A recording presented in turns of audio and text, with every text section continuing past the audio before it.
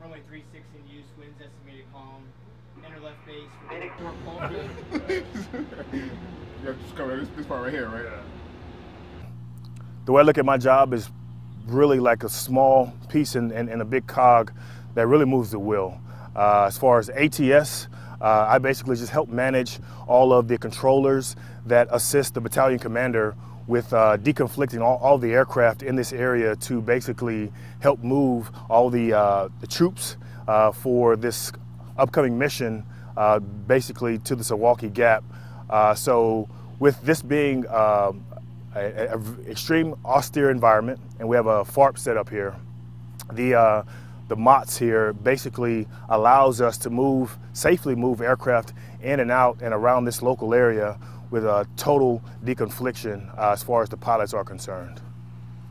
Yes, ATC was really one of those things that kind of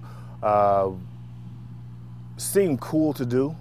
So I did a little research and had several choices when I came in the Army, and ATC was just an easy choice.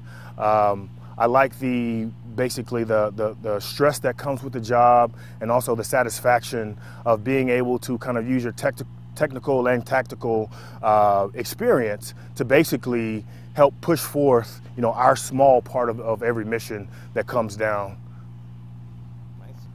Basically, the key is just remaining fluid, not allowing any lull or uptick to basically take you off of your train of thought and your ability to analyze and prioritize things that are happening around you. So you have to be able to communicate basically by listening to one thing and actually answering another simultaneously in order for all of the controllers inside of the control unit to be able to basically control all of the airspace in the area. So sometimes you could be listening to an aircraft, answering another controller, and also making sure that what's going on with another aircraft you're transcribing down for our record keeping.